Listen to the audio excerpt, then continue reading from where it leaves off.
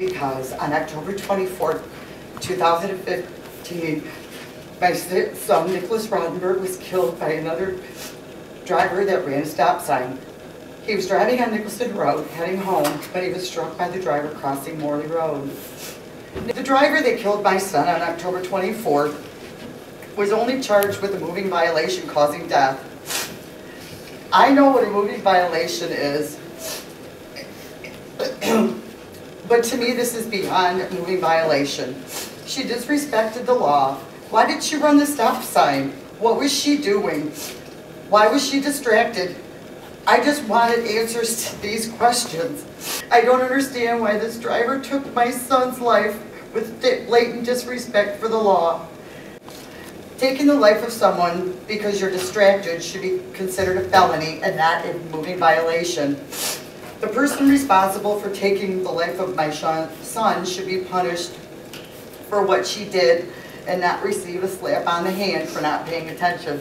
Killing anyone by any means should get a maximum sentence. I feel that my son's life is worth that. Listening to this family talk about what they've lost, it's obvious my client is affected by this. To think that she is suffering no punishment or penalty is just not the case. It is very different, though, than what the family is experiencing.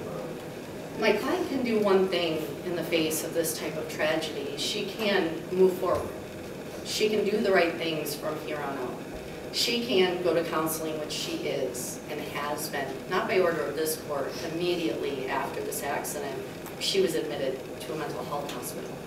She's continued along the course of trying to deal with what has happened, not only to Mr. Roddenberg, but his family, the community, herself, her family.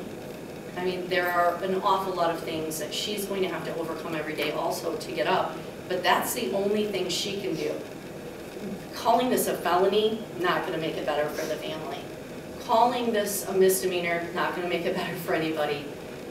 Having someone do the right thing after a horrible accident, after a horrible mistake, after a lapse of judgment and driving on a young driver's part, that's what she can do to make this right.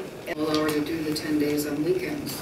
So every Friday she's going to have to report to the jail between 6 and 9 and serve 48 hours for 5 weeks. It's not a pleasant place to be, but I think we need to understand the importance of stopping and obeying the traffic laws as they're put there.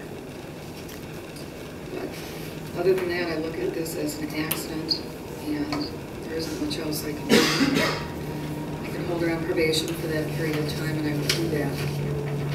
You should know, if you do not follow probation, I can put you in jail for a lot longer, and I will.